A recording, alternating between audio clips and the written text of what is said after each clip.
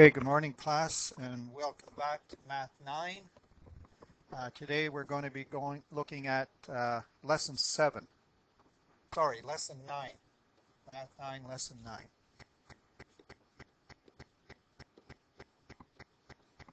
We're still working with our first unit on rational numbers.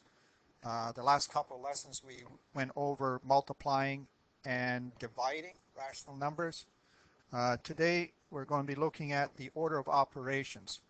So this is our third lesson in set 3.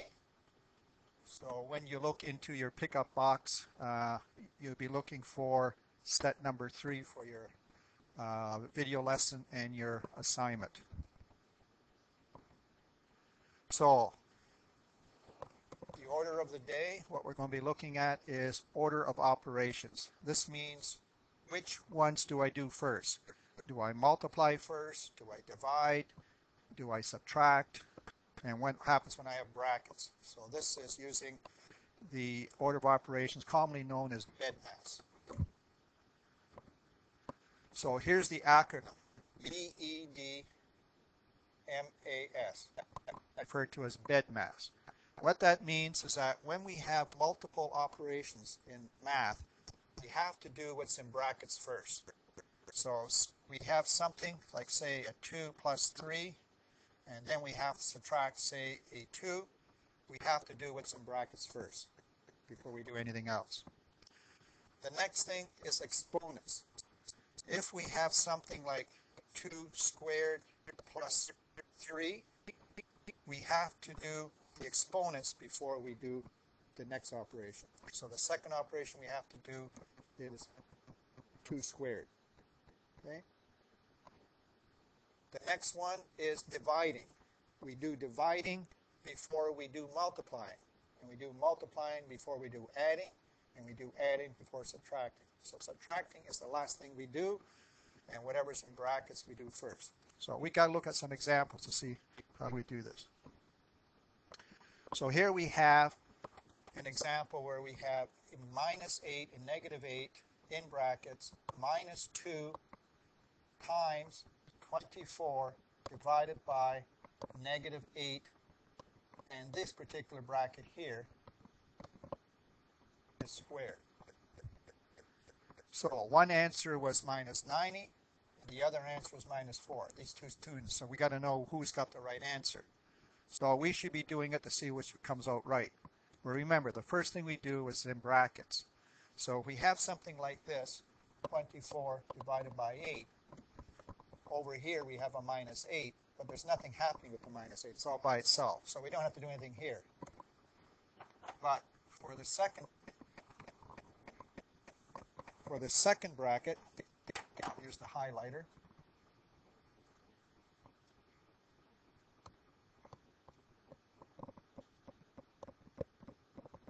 Okay?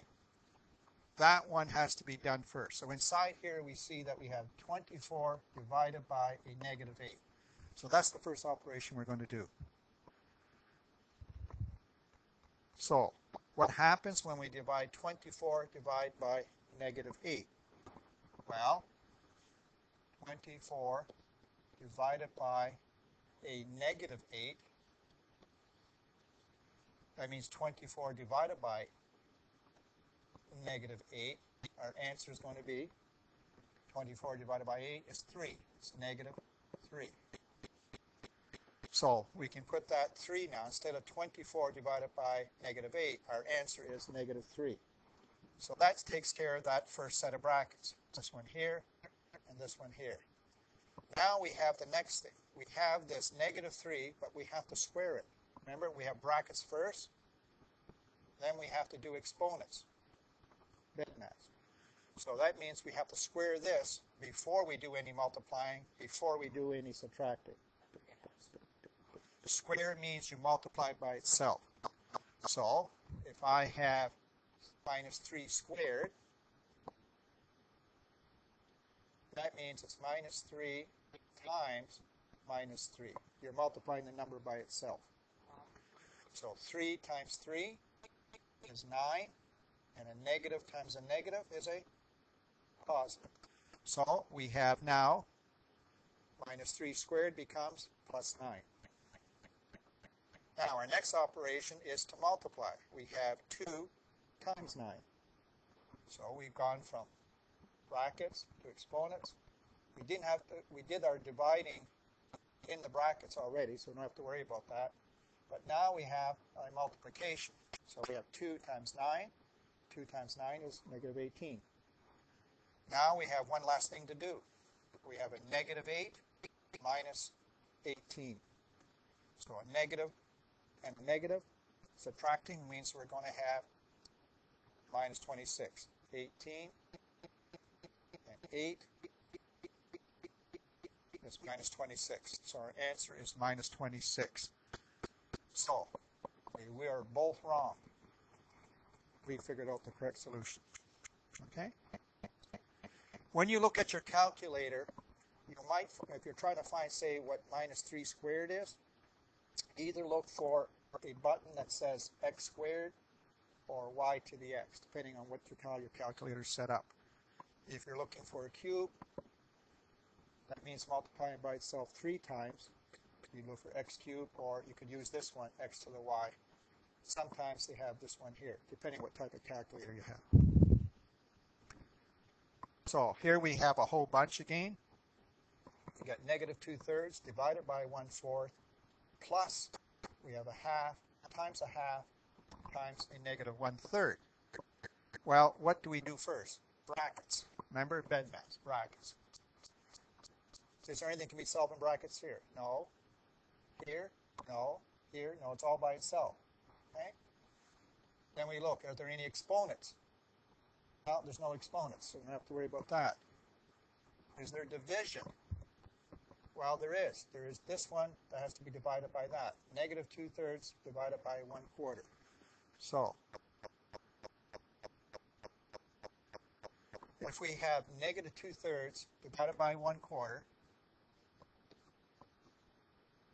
remember we can flip it, right? So if I take a dividing, it means I can flip it to make it multiplying. So now it becomes 4/1. Okay? That 1/4 becomes 4/1 when I flip it to make it multiplying. So minus 2 times 4 is 8. 3 times 1 is 3. So we get an answer here of minus 8/3. When we multiply this by this, we get this. We get this. Now we go to the next one. Well, we're supposed to add, but we have multiplying here. It means we have to do the multiplying first. Multiplying before we do adding. Because we do multiplying, then adding, and then subtracting. So we take 1/2 times 1/2 times 1/3. Well, remember we can multiply everything on the top. 1 times 1 times 1 is, and this one is a negative, right? Negative, plus, plus, plus. And this is a negative one right here. So what we're doing is we're taking 1/2 times a positive 1/2. Right? 1/2 times 1/2.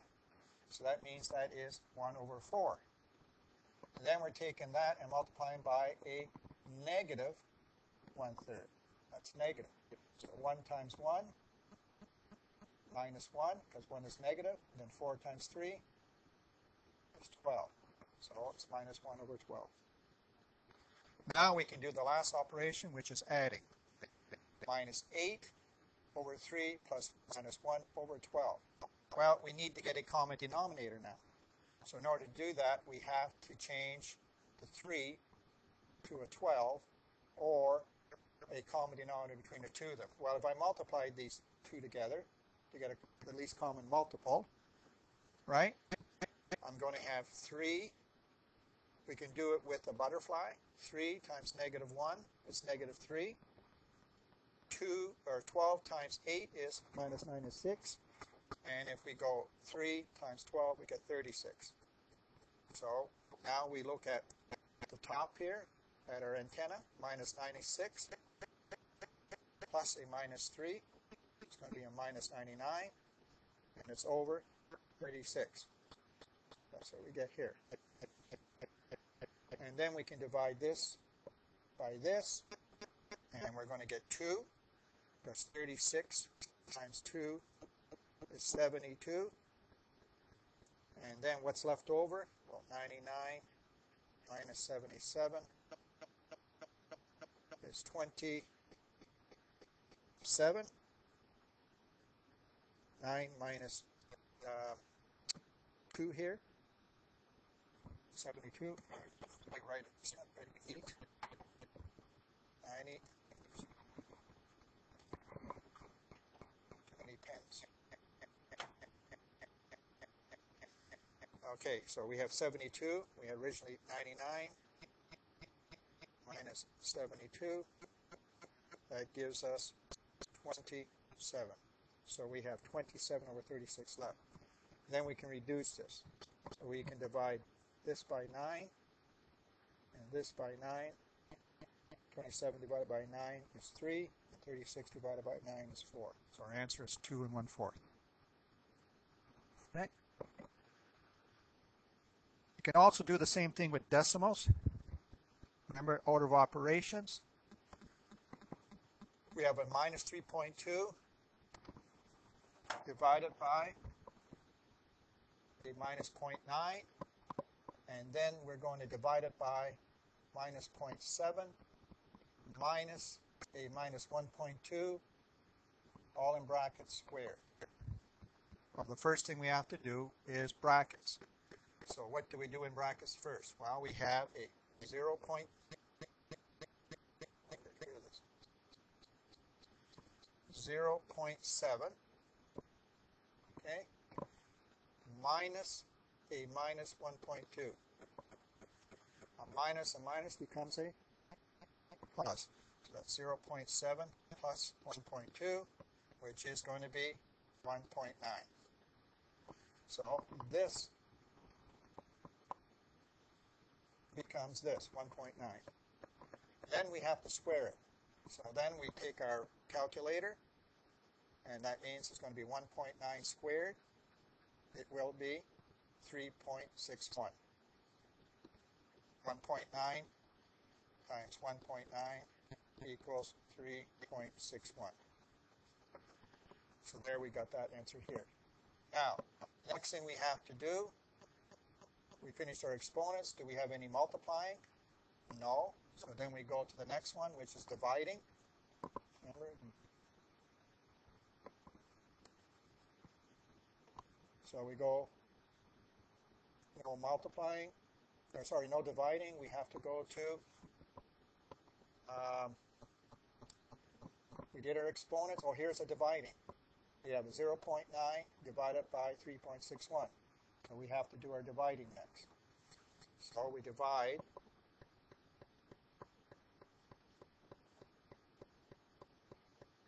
put that in our calculator, and we get an answer of 0.25. So that's where we put this right here. And it's a negative, so now we got the last operation. We take our minus 3.2 minus our 0.25, and our answer is minus 3.45.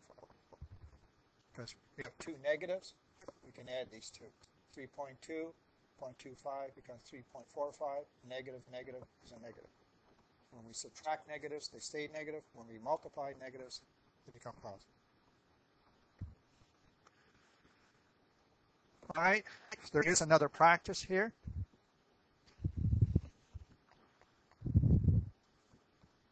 Oh.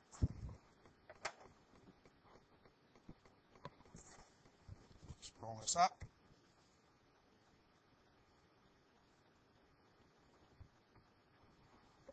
Here we have negative 2/3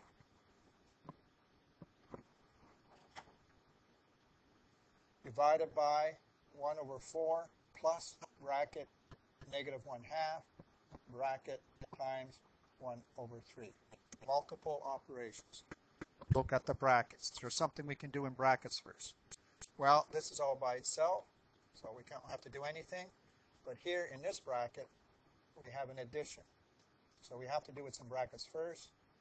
And here there's only one thing in the bracket. Nothing else we can do right now. So here we have to add these two. We have 1/4 plus a negative 1/2. 1/4 plus a negative 1/2. We need a common denominator. So let's take the lowest common multiple. We can use 4 times 2 if we want, 8. So 1/4. That means we have to multiply this by 2 and this by 2. That's going to be 2/8. And then we have a minus, and changing that 2 to an 8 is going to be 2 times 4 is 8, times 2 is 2. Okay? So 4, we have 1/2 and 1/4. So 2 times 4.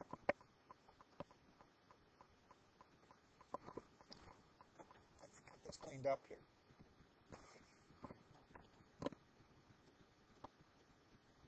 1 times 4 is 4. 2 times 4 is 8. So we have 2 minus 4. It'll be minus 2/8. So this is where we get this minus 2/8. We put it into brackets.